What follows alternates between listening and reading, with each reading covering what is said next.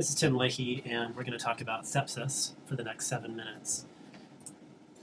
Sepsis is loosely defined as a toxic condition relating to the spread of bacteria or their toxic product from a focus of infection. But probably more strictly, it's defined as the combination of SIRS and infection. So what is SIRS? SIRS is the systemic inflammatory response syndrome, defined as on this slide as having temperature instability, heart rate or respiratory instability, or signs of inflammation on a white blood cell count. And as we'll talk about, there are lots of reasons that people get SIRS, but if you combine that with infection, you have sepsis. And sometimes you'll hear people say septic shock on the wards, and septic shock is really just sepsis plus hypotension, either spontaneously a systolic blood pressure below 60 or the need to use vasopressor agents to keep the blood pressure up above that. Severe septic shock is just the worst side of that, and you need multiple pressors. So the differential for SIRS, as I mentioned, includes infection. That would be sepsis, but it's important when you're seeing somebody who you suspect has sepsis to be able to think about all of those other causes for it. And fortunately, there's a relatively short list. I lump them into categories as follows. You could have endogenous tissue damage. The classic example is somebody has pancreatitis, maybe alcoholic pancreatitis. The injury to that tissue just freaks the immune system out, and people can get a syndrome that looks for all the world like sepsis, but it's SIRS. You could have immune freakout, such as from lupus. You could have other tissue damage that's not endogenous, like pancreatitis was. You could just have really bad multiple trauma. Crush injuries can do this.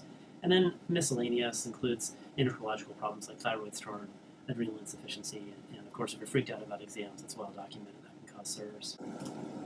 So how does sepsis happen? Picture a bad bacterium that comes into contact with an immune cell. The immune cell's reaction is, huh? And then it sends out alarms. It sends out little chemical exclamation points or cytokines, TNF alpha, interferon gamma, things like that. So, what happens then? I just waved my hands and I said, okay, a whole bunch of cytokines happen. Well, what happens is this calls a bunch of immune cells here. There's a macrophage, but lots of immune cells come. That's partly because the endothelium gets leaky and they can kind of walk back and forth. The endothelium also gets sort of vasodilated, and we'll talk about the impact that has. All these immune cells contribute to the soup of inflammatory mediators. So, there's a sort of cytokine storm happening. And what also happens is that you get coagulation, coagulation cascade, clotting, and all of these things are potentially good, but they're also potentially bad. So, we talked about how you get a cytokine storm and also vasodilation. I think I said endothelial dilation. I'm not quite sure what that is, but not a real thing. Vasodilation. And then coagulation. So, what's good about these things and what's bad? Well, what's good about cytokine storm is that it calls for help. You sort of get other immune cells, recruits immune cells.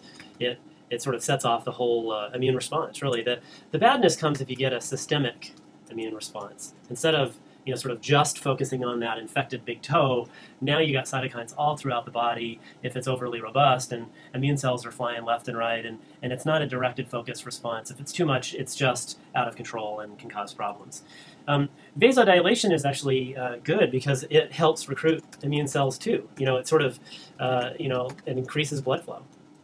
The problem is that if it's systemic, and then then you can get sort of aberrant vasodilation, and you can get ischemia because you've got not enough blood flow to one place and too much in another place, and you sort of vasodilation is dysregulated because it's out of control from the cytokine storm. You get sort of a similar thing, just like the vasodilation is essentially sort of trying to enable the flow of blood cells to an area of inflammation. Coagulation sort of does the opposite, where it says, let me just isolate this area of tissue damage.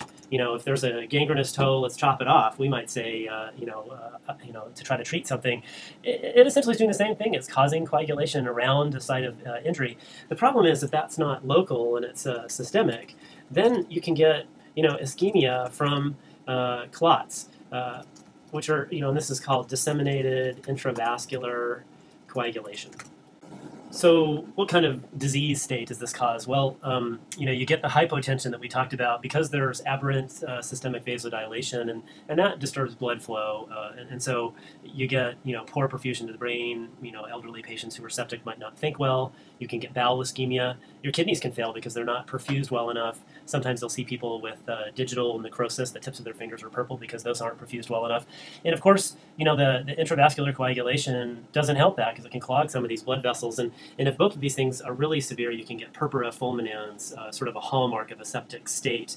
And imagine this is sort of a self-fulfilling prophecy because, this tissue damage and, and coagulation is itself a pro-inflammatory state. And so you get more cytokine storm and more coagulation.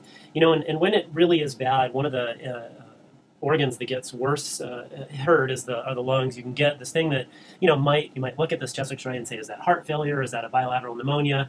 What it often is in the ICU in a septic patient is just adult respiratory distress syndrome, ARDS or ARDS, and it's just immune damage to the poor lung that's not ready to handle that. So you can see you get this overly exuberant immune response, collateral tissue damage, and these things can sort of play off of each other. And at a certain point, it doesn't even really matter what infection caused this.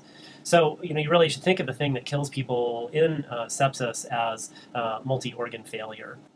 And that is sepsis. It's a bad thing, but next time we're going to learn how to treat it. I know. It's exciting. I'm with you. See you next time.